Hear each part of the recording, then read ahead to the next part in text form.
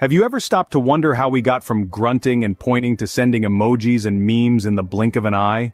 It's a journey that spans thousands of years, and it's as fascinating as it is complex. Our earliest ancestors didn't have the luxury of WhatsApp or email. They used what they had, the world around them. Picture this. You're a caveman, you've just discovered fire, and you need to share this hot gossip with the tribe across the river. What do? You draw a picture on a cave wall, of course. Cave paintings were the Instagram of the Stone Age, where ancient people could share their stories with the world. But what if you needed to send a message quickly? Enter smoke signals. These were the original instant messages, used by Native American tribes to convey simple messages over long distances. But let's be honest, sending a smoke signal is a bit more complicated than firing off a quick text. You can't exactly say running late, caught in traffic, will be there ASAP. More like big smoke, me here, you there. And who could forget the humble carrier pigeon? These feathered messengers were the unsung heroes of communication history. Back in the day, if you wanted to send a message to your friend in another city, you'd tie a note to a pigeon's leg and hope for the best. Not exactly the most reliable method, especially if your pigeon decided to take a detour for a snack or got distracted by a particularly attractive pigeon on the way. So, next time you're frustrated with your Wi-Fi signal or your phone battery dying, spare a thought for our ancestors. They had to deal with cave walls, smoke signals, and unreliable pigeons. And just for a moment, think about how different our world would be if we still relied on these primitive methods today. Imagine trying to send a LOL via carrier pigeon. So, how did we move from carrier pigeons to slide into your DMs? Well, let me tell you, it's been quite a journey. Imagine, if you will, a world before the written word. Communication was all about cave paintings, smoke signals, and yes, those reliable carrier pigeons. But then, humans decided to level up. They created written languages. Suddenly they could record their thoughts, pass down their stories, and, most importantly, leave passive-aggressive notes for their cave mates about who left the mammoth meat out to spoil. Fast forward a few millennia, and we get to a point where writing things down was all the rage. But there was a problem. It took forever to manually copy texts. And if you've ever played the game Telephone, you know how messages can get twisted with each iteration. Enter Johannes Gutenberg, a man with a mission. He was like, enough of this slow-motion communication, let's speed things up. So, in the mid-15th century, he invented the printing press. This was a game-changer. Information could be mass-produced and disseminated quickly. Think of it as the medieval version of going viral. But let's not forget the unintended consequences of Gutenberg's invention. Imagine the first spam mail. Probably a flyer from the local blacksmith shop, mass-produced and shoved under everyone's door. Get your horseshoes here. Best in town. 2 for the price of 1. Oh yes, the printing press not only revolutionized communication, but also gave birth to the age-old tradition of junk mail. So, while we might grumble about the endless stream of promotional emails in our inbox today, remember it all started with Gutenberg's groundbreaking invention. And that, dear listeners, is how we moved from etching symbols on stone to mass-producing written words. It was a giant leap in the evolution of communication, paving the way for future advancements and, of course, the delightful world of spam. So, the next time you get junk mail, thank Johannes Gutenberg. But when did communication start moving at the speed of, well, sound? Enter the telegraph, the brainchild of Samuel Morse, who, in the mid-19th century, figured out how to send coded messages through wires. It was a game-changer. Suddenly you could send a message from New York to California in minutes instead of weeks.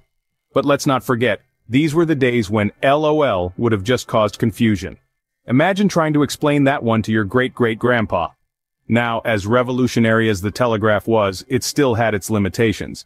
You couldn't exactly have a casual chat with it. That's where the telephone comes in. Alexander Graham Bell, a man of many talents, brought us this marvel in the late 19th century. And oh boy, did it catch on fast. Suddenly you could hear the voice of someone miles away, as if they were just next door. It was like magic, but without the rabbits and top hats. It's amusing to think of the early telephone users. They couldn't use their device to avoid awkward social situations by pretending to text. Can you imagine? You're at a party, and you can't even pretend to be engrossed in a very important phone call to avoid talking to that overly enthusiastic cousin. The horror. And let's not forget there were no emojis. You couldn't send a smiley face to show you were joking or a frowny face to show you were upset. You had to actually use words to express your feelings. How quaint. But perhaps the most shocking thing about these early communication devices was the lack of autocorrect. There was no software to change your ducking to docking or your mood to moon. Every word had to be perfect. Every message had to be clear. It was a time of great responsibility.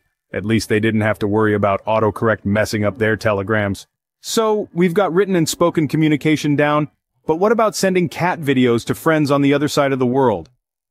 Let's rewind to the 20th century. A time when the most advanced piece of technology was probably your grandpa's pocket watch. It was in this era that the internet, the invisible web that links us all today, was born. The internet started as a military experiment in the United States under the code name ARPANET.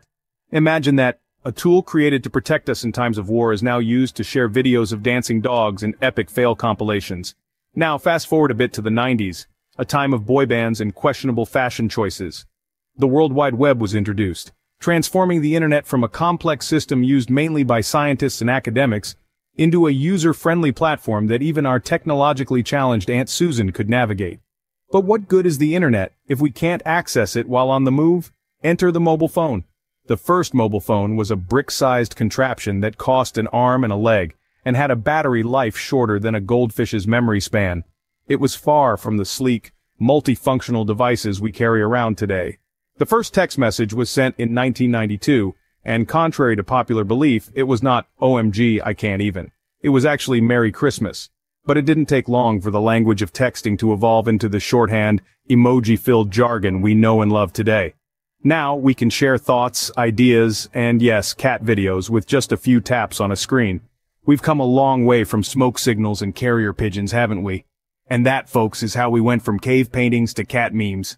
So what's next? Telepathy, holograms, emoji-only conversations?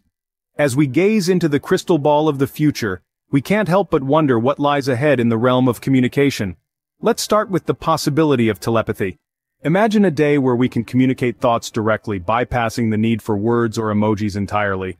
No more autocorrect messing up your texts or voice recognition software mishearing your commands. But then again, we'd also lose the joy of blaming autocorrect for our embarrassing text mishaps. So perhaps the jury's still out on this one. Then there's holograms. Picture this. You're sitting at home when suddenly a three-dimensional image of your friend appears in your living room, ready to chat. It's like they're right there with you, minus the need for snacks or cleaning up after. Now that's a future we can get behind. But let's not forget about emoji-only conversations. In a world dominated by memes and emojis, we might see the Oxford English Dictionary replaced by the Urban Dictionary. Our language could become a blend of smiley faces, thumbs up, and the occasional taco emoji. And who knows, maybe the ability to perfectly use the facepalm emoji will become the ultimate sign of literacy. All jesting aside, these speculations may not be as far-fetched as they seem. With the speed at which technology is advancing, we might just find ourselves living in this brave new world sooner than we think. But remember, no matter how sophisticated our gadgets become, the essence of communication will always remain the same. It's about connection, understanding, and expression. It's about sharing our thoughts, our feelings, and our experiences with others. So, while we may not know exactly what the future holds for communication, we can be certain of one thing.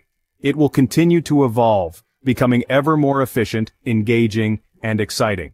No matter what the future holds, one thing's for sure. Communication will continue to evolve, and we'll be here to LOL, SMH, and ROFL along with it.